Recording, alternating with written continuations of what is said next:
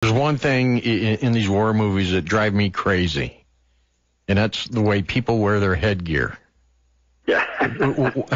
What drives you crazy? What's the one thing when you watch these movies that, you just want to smack somebody in the back of the head? For me, it's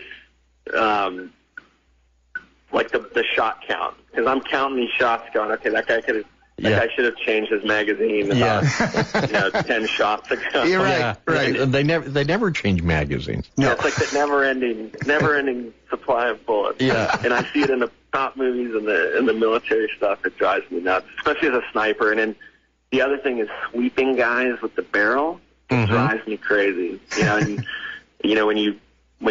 and then for the layperson, that's when you're carrying a gun and you point your barrel.